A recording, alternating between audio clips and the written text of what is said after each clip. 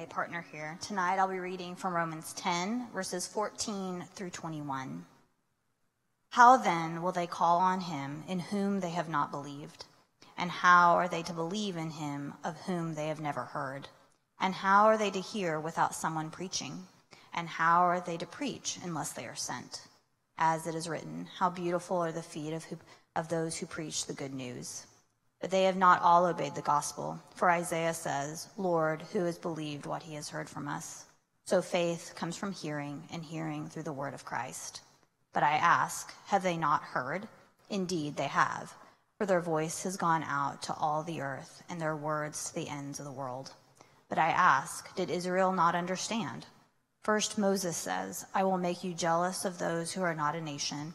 With a foolish nation I will make you angry.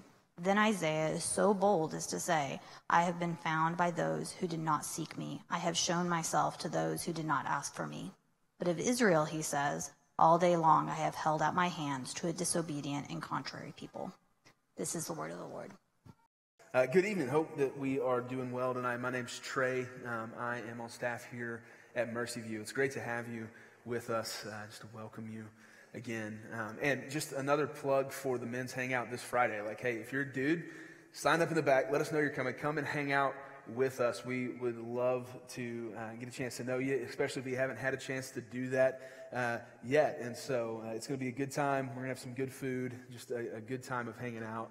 And we just want it to be an opportunity, not just to be unsophisticated and just hang out. We know that one of the things that we have not really done a great job of over the last couple years is taking time to just hang out as men here at the church. The ladies are definitely beating us in that front, and we are grateful for the opportunity to do something like that. Hey, if you have your Bibles, leave them open to that passage we just read from in Romans chapter 10. We're going to unpack what Paul has for us in verses 14 through 21 together this evening. For the last few months, I've been walking with my kids through, we've been reading the Chronicles of Narnia. So we started with The Lion, the Witch, and the Wardrobe, and we got to the end of that, and I was really excited because we got to watch the Disney movie that came out like when I was a kid. Like, we got to watch that together, and we had a good time. And then we were going to read the next book and then watch the next movie, but that didn't happen. They saw there were extra movies, and so we watched the next two movies that were produced. And so we are just now, even though we started Lion, the Witch, and the Wardrobe and finished it like early summer, we're just now like halfway through Prince Caspian, which is the second book. And as we were reading that Friday night, we were finishing up a chapter that really just kind of stood out to me as I was thinking about this text that we're in here in Romans tonight. And it's this chapter where Lucy and the kids, like all the kids that come to Narnia and this grumpy dwarf are trying to find the place that the army is waiting on them, and they can't find it. And they've gotten lost in the woods. And as they're lost in the woods, they escape some folks who were shooting arrows at them, and they're sleeping under the stars.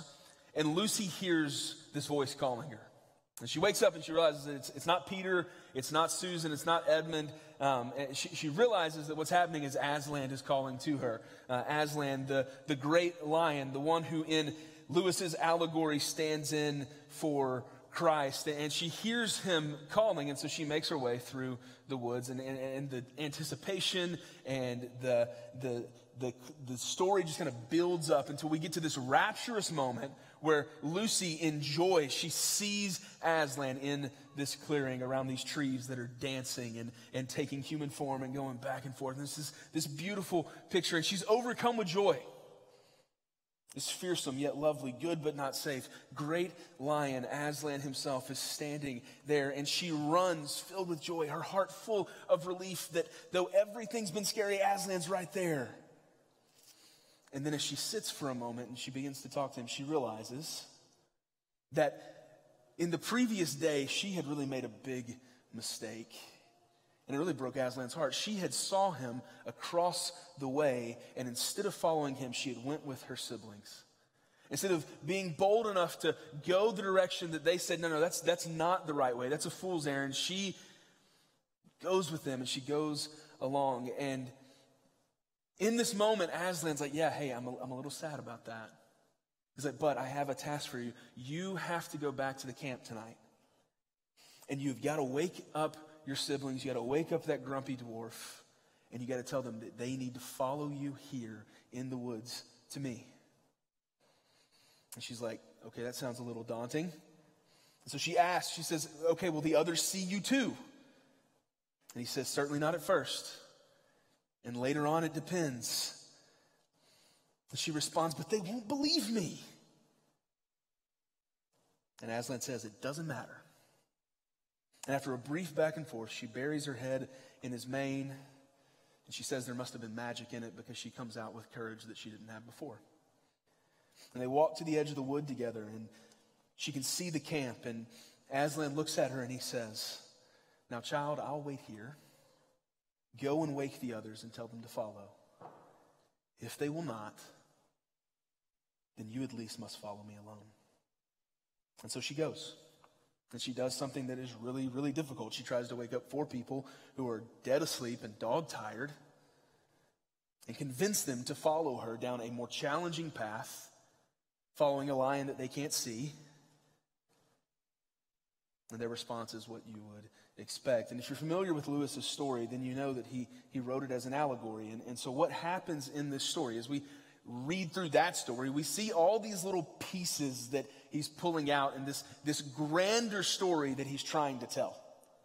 Like, he's not just trying to tell a story about this land called Narnia far away that you can find through a wardrobe or that you can get sucked into through a painting. He's trying to tell us that in this fictional world, there is something about our world and our reality deeper that we need to see. And in this little snippet, I think we get a great glimpse into the heart of the text that we're unpacking here tonight in Romans chapter 10. You see, as we dive into this last section of Romans 10, we're in the middle of Paul explaining a daunting task that stands before believers. Explaining God's purpose of election, his choosing to have mercy on sinful people. And trying to help us make sense of Israel, God's covenant chosen people who he had revealed himself to, he had revealed his law to, rejecting Jesus as their Messiah. And Paul is heartbroken over the reality that there are people who from the lineage of those who were given the law, who heard the prophets, who knew or should have known the one true God, they have not done what we saw last week. They haven't confessed with their mouth and believed in their heart that Jesus is Lord and that God raised him from the dead and that he now sits and reigns at God's right hand. And so as Paul's writing here in chapter 10, he's anticipating that this reality, it's causing a bit of anxiety on the part of his hearers in Rome. Because they're thinking, man, if Israel didn't believe, then how is anyone else going to believe? And also, if God, who had made this covenant with Israel, if he could pass over Israel and bring it to us, like Gentiles, those outside the covenant, like they're familiar enough, like to know that this seems like maybe, just possibly, is God going to be unfaithful for us too? And so Paul's trying to wrestle with this, and he's trying to help them hold this tension between God and his choosing to save and show mercy and Israel's choosing and rejecting and culpability for their sin. That's what's happening in chapters 9 through 11. In our text tonight, it fits right in the middle of that. And we could spend all of our time together, and as I prepared this week, we nearly did, unpacking the complexities of this section and how the overall context and the thrust of the passage, it's got less to do with missions, which is normally what we preach about when we preach from Romans 10, 14 through 15, right? How are they going to hear? How are they going to know? It's got less to do with that, and it's got more to do with Paul saying, hey, here is what has happened, and here's why Israel is still responsible for their rejection of Jesus as a Messiah. And that's true, and it's right, and we could spend our time there. But as we unpack this, there's a reality that for the last 2,000 years, and probably in your life, if you've grown up in the church, you've heard this message talked about in a way from this text where we're talking about what it means to preach the gospel. And I got one shot to preach this text this week. And so instead of unpacking all of the complexities that are there, I want to take the angle that maybe you're expecting when you read Romans 10, 14 through 15. But it's an important angle that we have to look at, and it's this. If, as we saw last week, we need a righteousness that comes through faith and not a righteousness that comes from the law, a righteousness that's rooted in confessing and believing, not in working and striving, then how do we get this righteousness that comes from faith? That is the central animating question that we have to answer tonight. And it's the answer that lies in the heart of this text in verse 17. And I'm going to answer the question right now, because in answering the question, we got a couple more that come up. Here's verse 17. You can look at it with me. Paul says, so faith comes from hearing, and hearing through the word of Christ. And in the previous passage, he's already unpacked that we have to have a righteousness that comes from faith, not a righteousness that comes from what we do. This is the hinge of the passage, and it brings more questions in giving us the answer. Righteousness that comes by faith comes from hearing the word of God. And so there's two things in relation to this that we need to see, that we need to unpack together this evening. First, we need to take a look at verses 14 through 16, where the questions that have driven mission for the last 2,000 years are being asked. Okay, if faith comes by hearing, then how do people hear? What is the means, what is the method, what is the way of grace that God uses to save sinners from their sin through faith? And then after that, we need to understand the dynamics at work within the human heart, within your heart, within my heart, within the hearts of those that hear the gospel. And when the means of grace is accepted or rejected, we need to understand what that says about us and what it says about God. So that's a little bit of a roadmap for where we're going. Let's start here, though. What's the means? What's the way that God has chosen to save sinners through faith? In verses 14 through 15, we get a series of questions. Paul is here in this section setting up an argument for some of the objectors to whether or not Israel really is responsible for their sin. And he's going to dismantle the objections and show us that they are. But as he does this, we get this glimpse into the method for how faith that leads to righteousness through confessing with our mouth and genuine belief in our hearts comes about. Remember, he said in verse 13 that we looked at last week, for everyone who calls on the name of the Lord will be saved. And so the question, the objection is, verse 14, how then will they call on him in whom they've not believed? And how are they to believe in the one in whom they've never heard? And how are they to hear without someone preaching? And how are they to preach unless they're sent? And these are great questions. Like, they make a lot of sense, and they're true. Like, no one can call on the name of the Lord if they first haven't believed that Jesus is the Lord and that God raised him from the dead. But they can't believe that if they hadn't heard the gospel.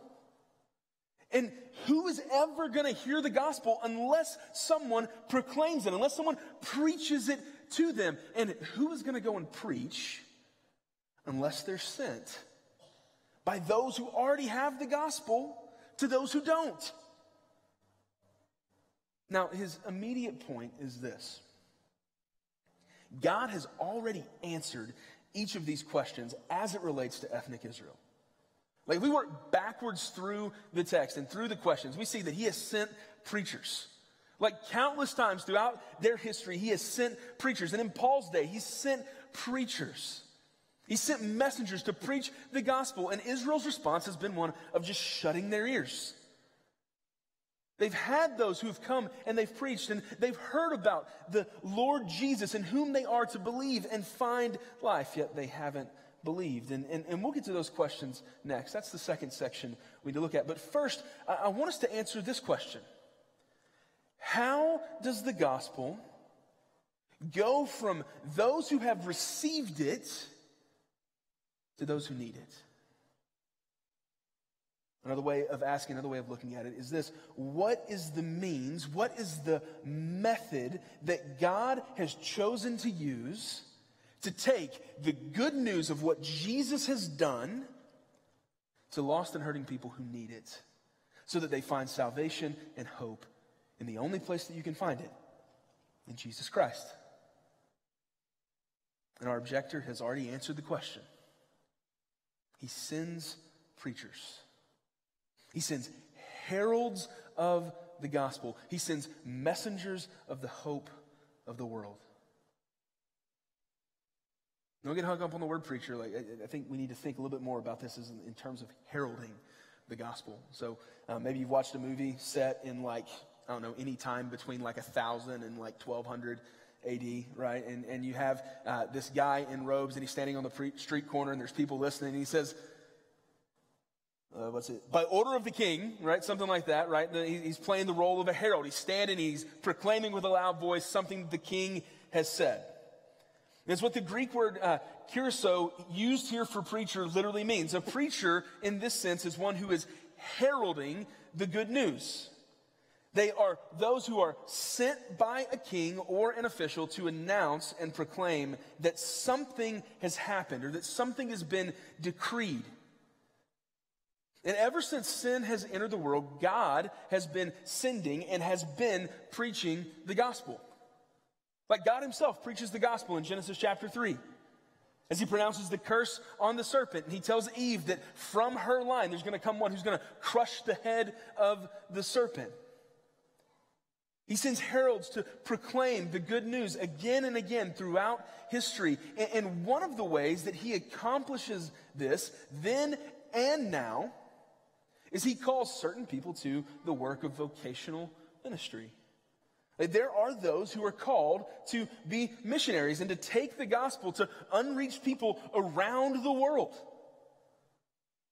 There's those that he calls to be pastors and preachers who do what I'm doing tonight, to stand before the church, to proclaim, to herald the good news, to proclaim the hope that God has created a way for man to be made right with him, that he stepped off of his throne,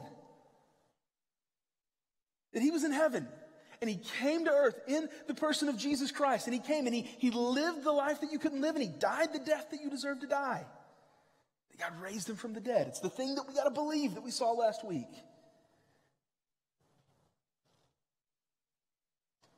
But professional ministers aren't the only preachers that God sends.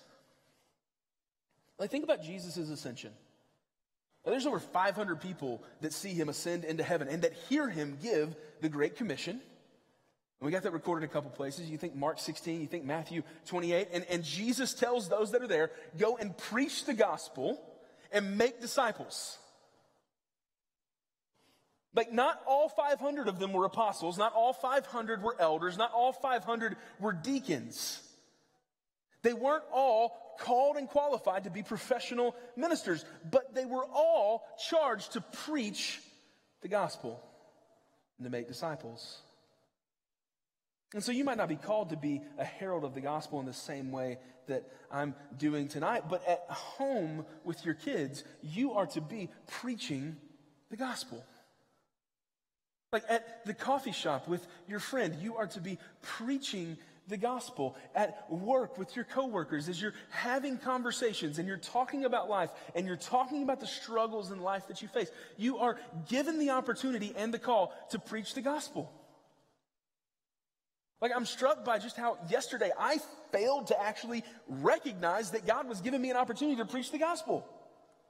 I got rear-ended yesterday, and I got out and I acted a little foolishly. I threw my hands up and got a little mad at the guy because the kids were in the car, and I was mad and I was upset. And somebody's like, hey, dude, it's an accident. And I'm like, you're right. I need to calm down. And we had this great conversation, and he was like, man, you don't have to keep apologizing. I understand it. And I'm sitting here thinking to myself, oh, no, I need to keep apologizing because I'm not representing Christ. But I didn't say it. But God had given me an opportunity yesterday to preach the gospel, to show grace and mercy to the guy who rear-ended me. And I didn't realize until I was looking over my notes today that I missed it.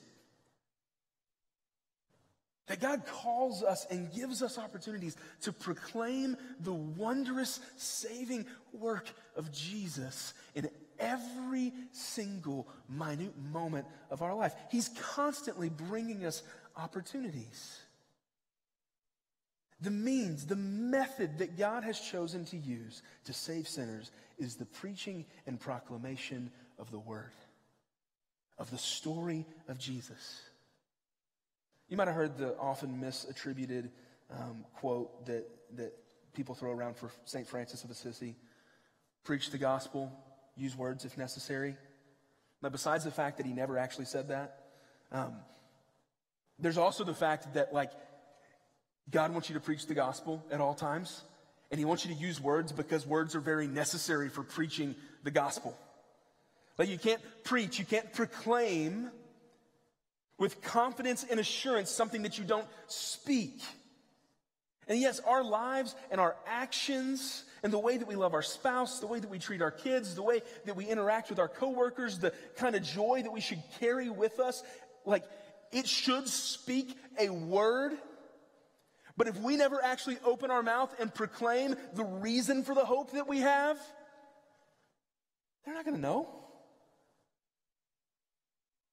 Faithful presence, being a Christian and doing what you do wherever it is well and with integrity, it's a good thing. It's a crucial thing. Sometimes it earns you a hearing.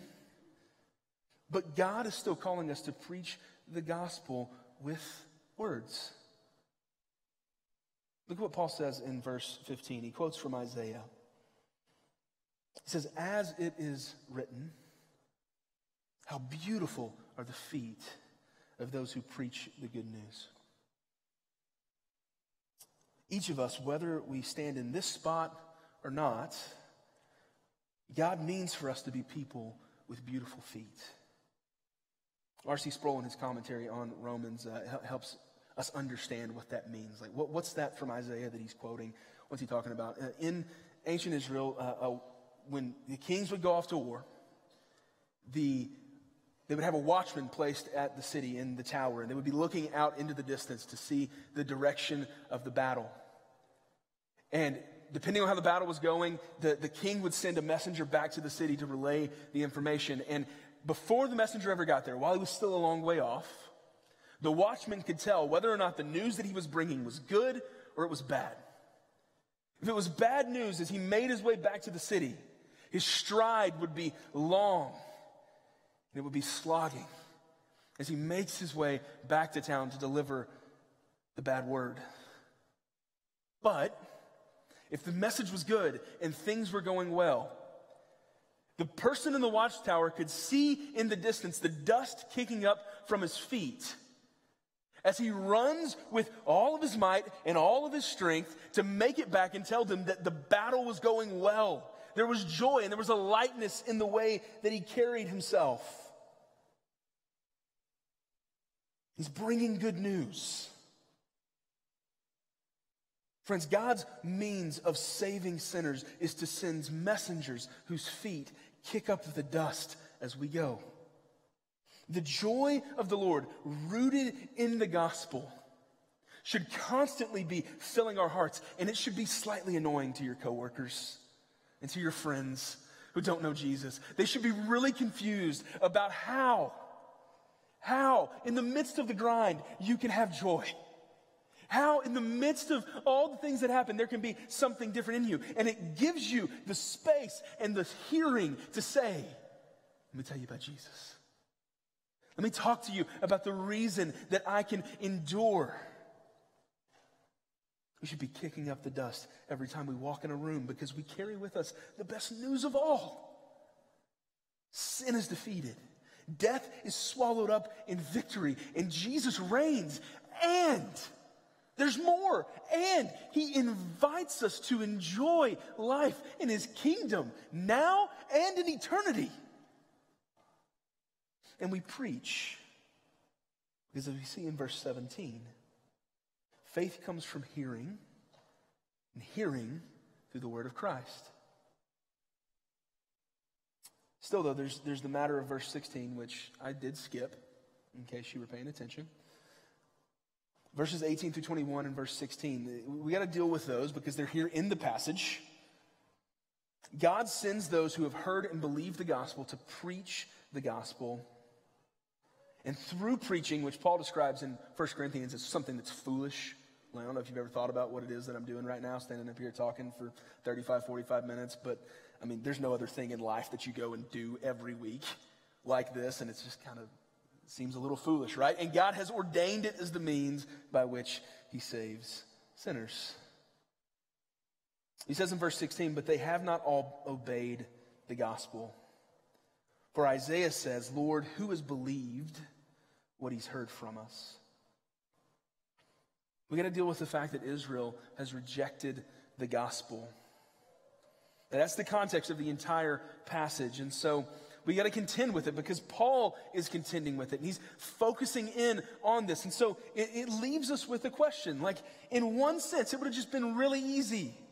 And it would have felt really good if just a moment ago when I got to the end of verse 17 and read that, we just said, okay, we're done. That's all we got to look at. Go be people that carry joy, that kick up the dust, take the good news. But we got to deal with this. Partly because Paul does, and partly because what happens when you go and carry the good news into your home or into your workplace or into these places that God would call you? And like Israel, they've not all obeyed. And we ask with Isaiah, Lord, who has believed what he's heard from us? And so Paul zeroes in on Israel, and we're left wondering, okay, why do we got to spend this time here? And pastor author John Piper, he wrestled with the same question about 20 years ago as he preached through Romans. And actually, as he was preaching through the text we read last week, he asked his church the same question. He says, why are we spending so much time in the 21st century, like in America, focusing on Israel, in particular, ancient Israel? Like, why do we care about their response to the gospel 2,000 years ago? And he makes this point, and he says this is why Paul's spending time here, and this is why we should spend time here. Because as we look at Israel, and this is a direct quote, we see the historical microcosm of the world's conscience, of your conscience.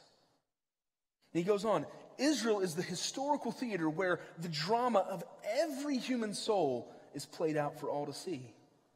What goes on inside you spiritually and every other person has gone on in Israel historically. And the story is told so that we can see ourselves and see the world. If you want to know your own spiritual condition before God as a human being, if you want to know the greatest issues for all the world, you can learn it from watching the history of Israel as it's interpreted in the Bible. And so here's the point that Piper is making, is that what looking at Israel here in this text does for us, what it shows us, is how the story of our lives is running parallel to the story of Israel. Like from their wanderings in the wilderness to the very moment that Paul has written, if we are to examine their history, what we would see is a mirror into our own souls. Israel is disobedient. We're very often disobedient. They're unfaithful. We're very often unfaithful. They're idolatrous. They're arrogant. They're hard of hearing. And they have these moments in their agony when they'll cry out to God. But it's either short-lived before they return to their idols or before they start to trust their own righteousness, their own ability to be good and right before God, and looking to that for salvation. See, there's this bent in every one of our hearts that goes the same way. And so the picture that Paul paints in Romans 9 through 11, and particularly here in verses 14 through 21, is a picture of how sinful people have a moral culpability, a moral responsibility for their sin as they harden their hearts and close their ears. That was the case for the vast majority of the Jewish people in the first century, And it might be the case for some of us here tonight. And so in verse 18, Paul continues, and he quotes from the psalmist, he quotes from Moses, and he quotes from Isaiah. And he says, look with me at verse 18. But I ask, have they not heard? Indeed, they have, for their voice has gone out to all the earth, and their words to the ends of the world. But I ask, did Israel not understand? First Moses says, I'll make you jealous of those who are not a nation. With a foolish nation, I'll make you angry. Then Isaiah is so bold as to say, I've been found by those who didn't seek me, and I've shown myself to those who did not ask for me.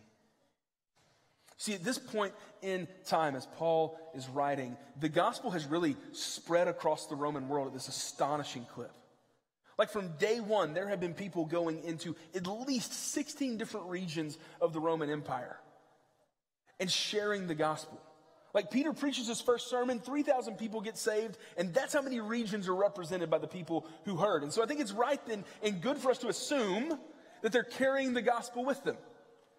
And if Paul's like modum operandus when he goes into a place is what other missionaries would do, like the missionaries that are going out from Jerusalem are going to the synagogues first, and they're going to the people of Israel who are waiting for their Messiah, and they're saying, guys, we found him, he's here. But Paul says they've hardened their hearts. And so the quote in verse 18 is from Psalm 19, and it speaks to the way in which creation has been preaching for ages and singing the praises of God and proclaiming the good news. And then in verse 19, he begins to draw from Deuteronomy 32, and he says, hey, I'm going to call this to stand in opposition to the people of Israel, because what Moses says is that those outside the covenant have now believed what Israel is rejecting. And then down in verse 20, he continues throwing shade on the fact that they're waiting anxiously for their Savior who has already come and already made himself known. And while they stand out in the cold, they're like the older brother from the prodigal son. The younger brother's already inside eating. They're welcome to the feast, and they're not wanting to come in.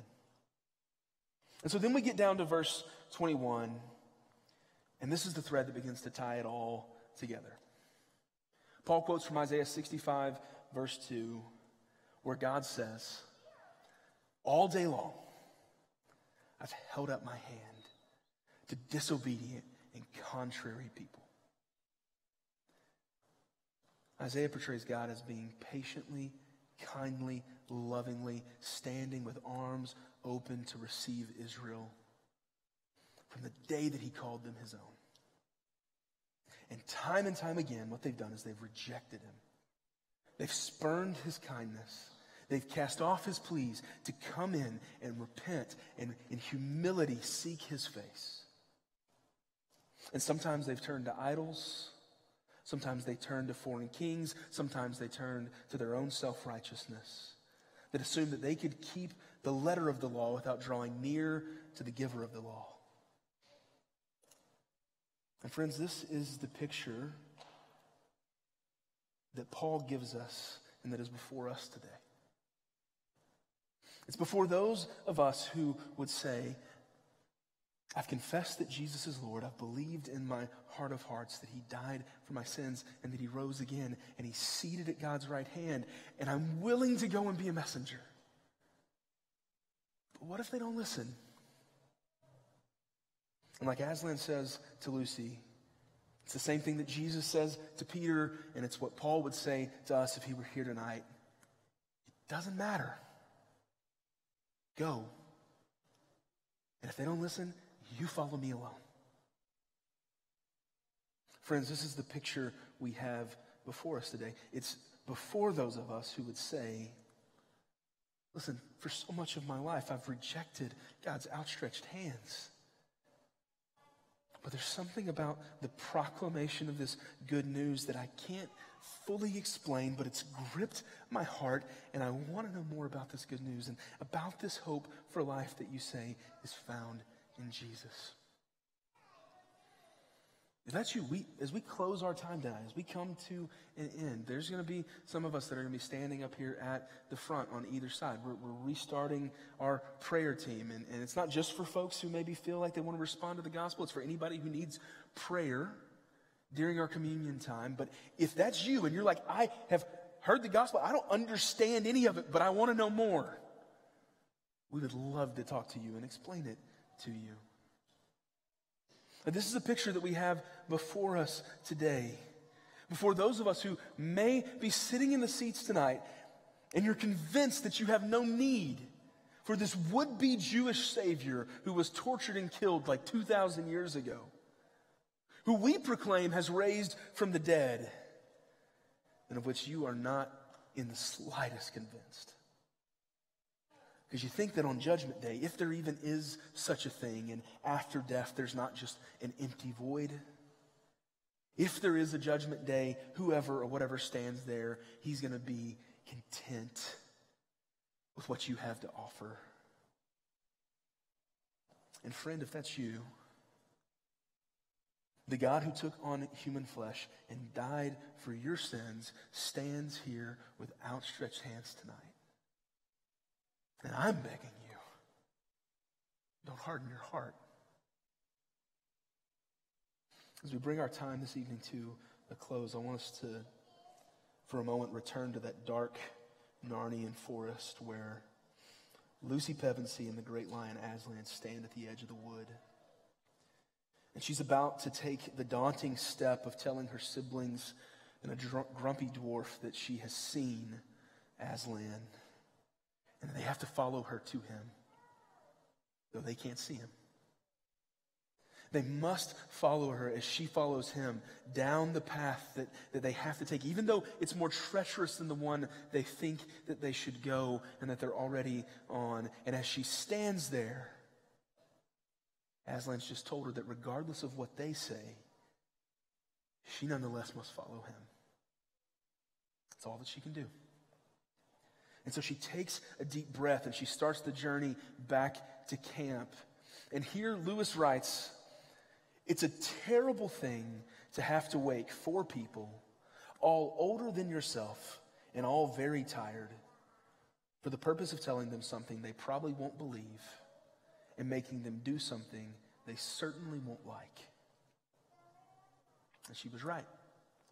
It was a pretty terrible thing because she goes and she tries to wake her older brother Peter first, and she thinks that he hears and that he responds with affirmation, but he rolls over and he's just still fast asleep. And then she goes to Susan, the one she really doesn't want to go to, and Susan wakes up, looks at her and says, "You're being a silly girl, go back to bed.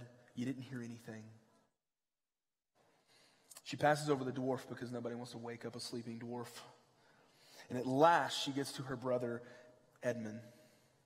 And if you know the earlier story, The Lion, the Witch, and the Wardrobe, you know that Edmund, he's the second person to find Narnia. He doesn't believe Lucy. He thinks she's making it all up. But he goes, and actually he gets there, and he meets the White Witch. And he believes her lies, and he betrays his brothers and sisters. And in the end, he has to have Aslan die on the stone table for him. And so Lucy wakes Edmund up, and Edmund is tired and he's grumpy. But he remembers what it was like not to believe Lucy. And so he says, "I'll believe you." He remembers all that Aslan had done for him in the past. And so he says, "Whether the others follow you, I guess I'm going to follow with you too. I don't see him, but I'm going to follow you as well." And in the story, as they get up and they all begin to follow, even though they don't want to, they travel along a path that seems more dangerous than the one they have been on. At first, Lucy's the only one who can see Aslan. And she has her eyes fixed on him, and the others are fixed on her. But as they continue down the path, one by one, their faith begins to grow. And Edmund, he can see Aslan in the distance, and he shouts with joy. And then Peter can finally see him, and he runs ahead toward him. And then finally, at the end, Susan and the dwarf see Aslan come into view. Now, this is a children's story, and because of that, every character ends up seeing the great lion. But parallel here, the thing that I want us to see, is that regardless of whether or not they had all seen, he'd still said, go. See, Aslan stands in the allegory in place of Christ. And regardless of if the people that he's called you to go and preach the gospel to follow, he says, go. And you never know what's going to happen as you go and you proclaim the truth of the gospel. As you walk down your path and your eyes are fixed on Christ, as you make your way down the narrow way, the hard way, those who do follow along behind you, the Lord may open their eyes to see him and rejoice with everything in them. How then will they call on him in whom they've not believed? And how are they to believe in the one whom they've never heard? How are they to hear without someone preaching? How are they to preach unless they're sent? Because, friends, faith comes by hearing, and hearing by the word of Christ. How beautiful are the feet of those who preach good news. Let's pray.